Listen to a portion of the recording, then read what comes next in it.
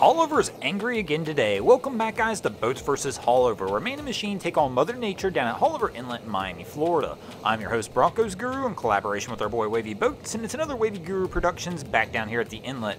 And as we can see, as this crew is starting to work their way out of Haulover, it's going to be a fun day as our captains try and do battle. So let's go ahead and get this competition started and head into our first round, where our first round contestants just going to have a rough day. Do you ever have one of those days where life just seems to keep beating you down? Well, that's kind of like what this formula is about to feel like as it tries to make its way out of Haulover.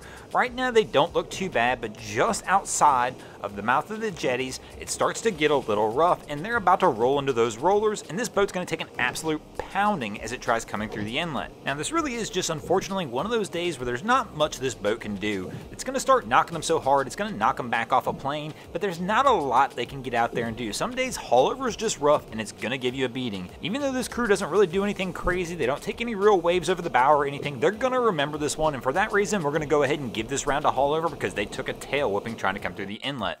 Our next contestant in the second round is going to show you what it's like when you come rolling out of Haulover and you ride it out. Here this crew's got the vessel up on plane and they're ready to do battle with Haulover Inlet. Our captain is making a wise decision early and hugging the north side of the inlet, which is definitely a recommended path on a rough day like today, and he's barely got the boat up on plane, and oh man, they get airborne. But you know what? He's keeping the throttle down, the boat jumps right back on the plane, and they're literally just going to ride it out. Typically something like that would have definitely ended the day for most vessels, but these guys ride it out, keep it going, and they're going to take a win for the boats in this round. Our third round contestant is going to show you though that sometimes coming through Haulover is just not fun. Here we're going to see this large scout come pounding its way through Haulover Inlet, and they just kind of start off on a bad foot. They never get the vessel on the plane, so the vessel never really gets a chance to get moving. It never really gets a chance to do the work it needs to do. Instead, they're just going to ride it out the rough way and take an absolute pounding as they come through the inlet. This is another one of those stories where Haulover doesn't really necessarily get that knockout punch in. In other words, it's just such a seaworthy vessel that it's going to go ahead and just take the pounding. But that doesn't make it any better, as that's still not a fun ride for this crew.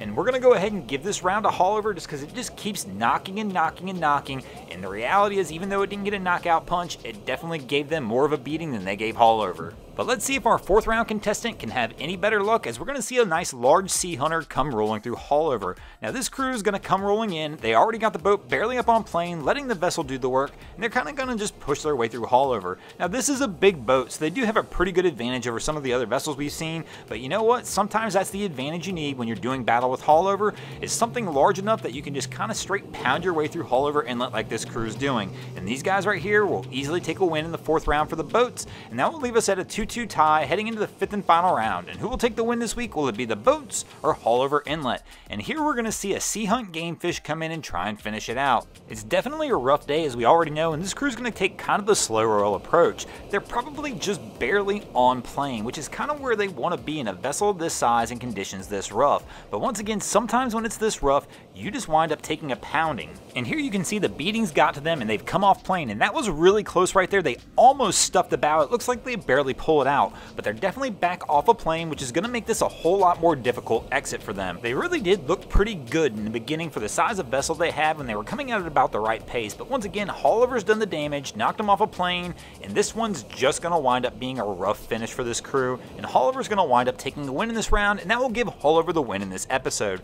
Thanks for watching. I hope you enjoyed this episode of Boats vs. Haulover. If you did, please be sure to check out our other channels. We have Wavy Boats, who gets us all these great images down at Haulover Inlet, my channel Broncos Guru, who do some great comedy boating videos as well, and of course we've got the Miami Boat Ramps channel that focuses on all the hilarity that happens at the boat ramps in South Florida. And if you haven't already, go ahead and drop an anchor on the subscribe button here.